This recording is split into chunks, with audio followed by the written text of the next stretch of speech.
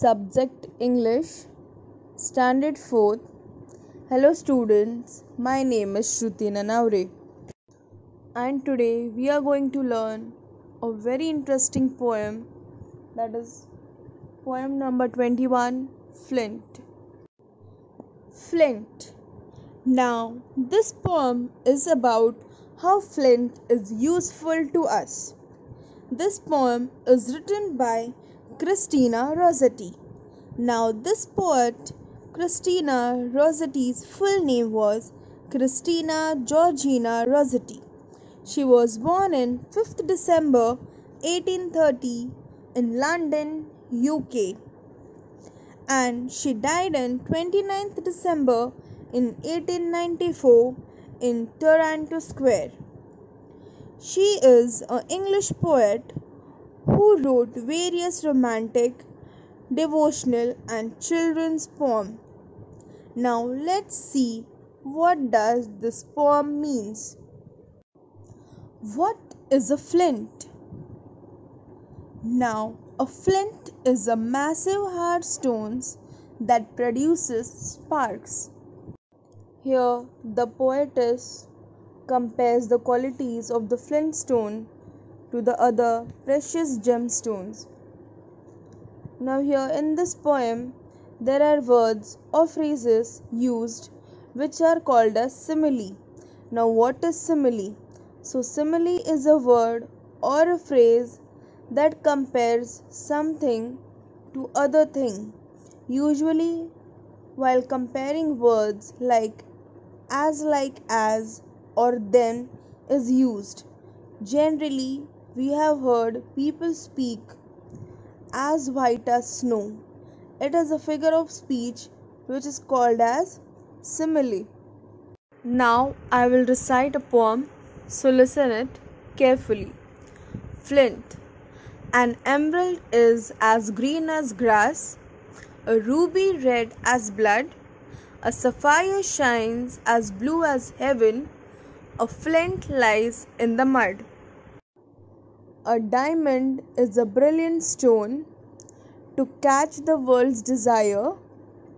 An opal holds a fiery spark, but flints hold a fire. Written by Christina Rossetti. Now let's start with the explanation of the poem. An emerald is as green as grass. Now here the poetess is comparing precious stone emerald, which is green in color, to the beautiful green color of the grass. A ruby red as blood. Ruby is yet another precious stone which is red in color like blood. A sapphire as blue as heaven. Now sapphire is also a precious gemstone whose color is compared to the blue color of the sky. Now here the poetess has used the word heaven, which means the house of God above the sky. So the poet wants to say that the sapphire is blessed with the heavenly blue color. The sapphire, this gemstone, is blessed with the heavenly blue color. A flint lies in the mud.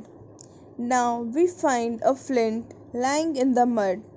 Now here the poetess refers to all the gemstones, the precious stones, the beautiful stones, that is emerald, ruby, sapphire. They have so pretty colors.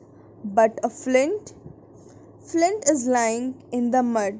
Now why is it lying in the mud? Because of its dark color or because of its muddy appearance. It is often found lying in the mud because now if you see a precious stone, they are so pretty, so sparkling, we usually pick it up. But because flint is dirty in the mud, it is rejected and nobody takes notice of it. A diamond is a brilliant stone to catch the world's desire. Now we all know what is a diamond. It is a costly precious stone and it is very brilliant. Now brilliant means very bright and it catches the world's desire. World's desire means everyone in the world has a strong wish to own it. Everyone wants to have this diamond. An opal holds a fiery spark, but a flint holds fire. Now, this opal, if you have seen the stone, you can see that as though there are sparks within it. And the poetess Christina Rossetti says that the flint holds a fire. Now, as I told you, flint is a very ordinary stone to look at, but it is used to produce fire. In the Stone Age also, we know that the Stone Age people used to rub two flint stones against each other to produce fire. So though it looks simple, it holds fire. Now once again we will recite a poem. Flint. An emerald is as green as grass, a ruby red as blood, a sapphire shines as blue as heaven, a flint lies in the mud. A diamond is a brilliant stone to catch the world's desire, an opal holds a fiery spark, but flint holds fire. So students, this poem is something about flint, which is not so good, not so beautiful, but it is useful for our life. This poem also reminds us of a proverb, that is, don't judge a book by its cover. Means one shouldn't prejudge the worth or value of something by its outward appearance alone. For example, the man may look very small and insignificant, but he can be a very powerful man in his circle. Now let's look at the meanings. First one is heaven, means the sky. Second, brilliant, means very bright. Third, world's desire, means everyone in the world has a strong wish to own it. Fourth, fiery, means like fire, very bright. Fifth one, flint, very hard grey stone that is used to produce spark and light a fire. The next question is complete the following lines of the poem. So here in this question you have to complete the poem. First, a sapphire dash mud. So the complete line is a sapphire shines as blue as heaven, a flint lies in the mud.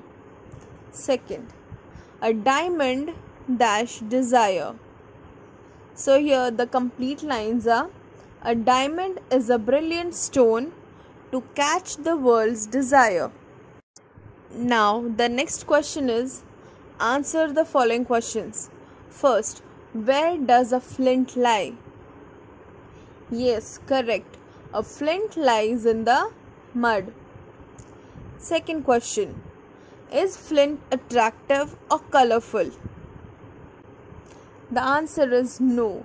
A flint is not attractive or colorful like other precious stones.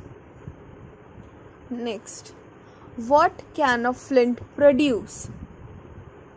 And the answer is flint can produce sparks and light a fire. So students, there is a homework for you.